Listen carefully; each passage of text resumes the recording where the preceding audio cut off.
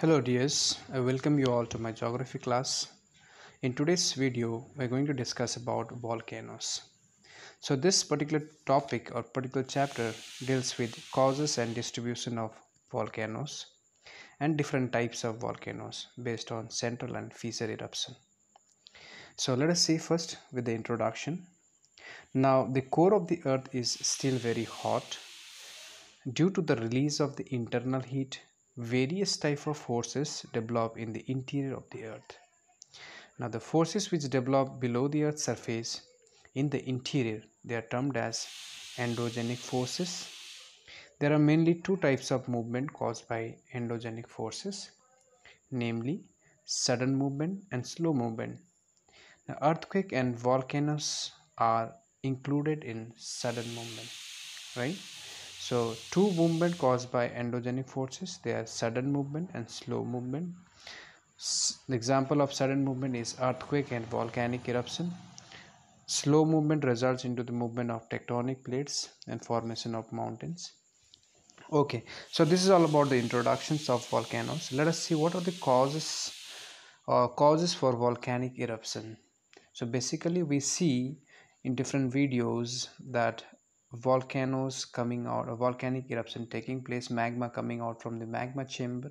So why it is happening? What is the reason behind this? First reason is due to water, heat and pressure. Now water percolates down from the surface of the earth through many cracks and joints or fissures. So due to the hot magma lying beneath, the water is heated and the same water converts into steam. Now this steam exerts tremendous pressure on the overlying layers of the rock, which we call it as crust, and often escaped out with an explosion. So due to the pressure of this steam, they comes out in the form of explosion.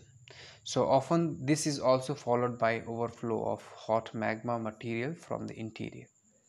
So this molten material is termed as magma.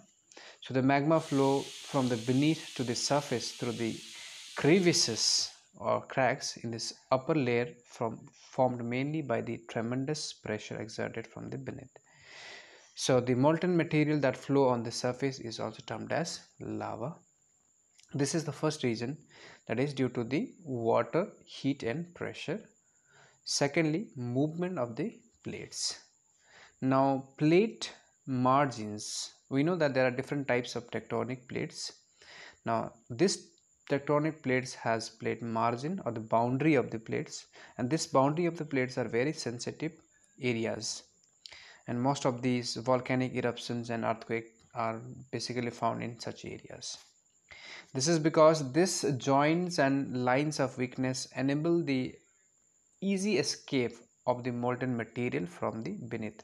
So this margins are the areas, weak areas. Okay, when this in this margin, one tectonic plate is moving from away from the other.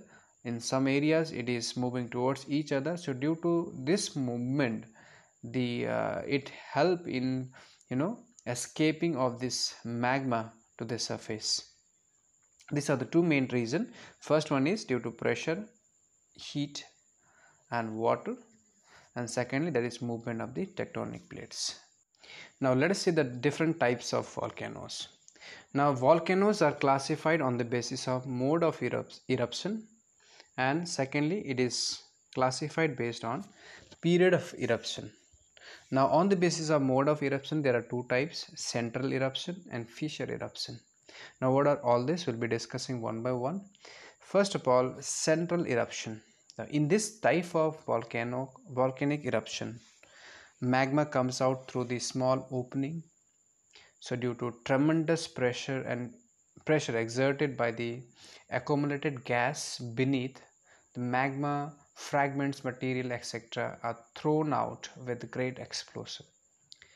So therefore results the central type of eruption is also termed as, central types of eruption is also termed as explosive type of eruption, because it comes with the violent sound and very aggressive, in an aggressive way, right?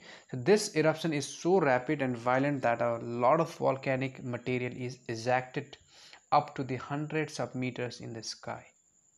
Now in this type, the material is accumulated around the vent and forms volcanic cones of various type. So the central type of volcanoes are very destructive and are considered a disastrous natural hazard. Okay, so this is all about central eruption. Now let us move to the next one, that is fissure eruption. Now what is fissure? Fissure means cracks. Okay, so fissure is a crack on the surface of the earth. So the depth of such a crack can be a few meters or may extend up to kilometers. So in fissure eruption, the magma comes out through many fissures or cracks. As a result, the pressure of the violent gas which forced the magma towards the earth's surface is distributed over a large area. Therefore, the process of magma coming out is slow and quite process. Hence, it is termed as quiet type of eruption. So fissure type of eruption is also known as quiet type of eruption because it does not produce any sound. Okay, the fissure crack is it can extend up to kilometers. So due to which it is not that much violent, the pressure is distributed over a large area, so therefore it comes out very silently on the surface of the earth. Now the lava is spread over a large area. This process is repeated many times, thus the layer of the lava is deposited very thick layer wise, or the successive deposition of lava and ash results into the formation of sealed areas. Okay, for example, such type of volcanic activities can be seen in the Deccan Plateau in India. The peninsular India is one of the sealed area in the world. Canadian Shield is also an example of the sealed areas.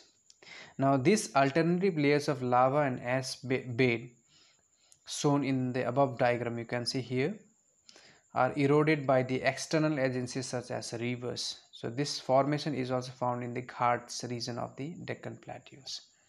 So this is all about the types of volcanoes based on mode of eruption.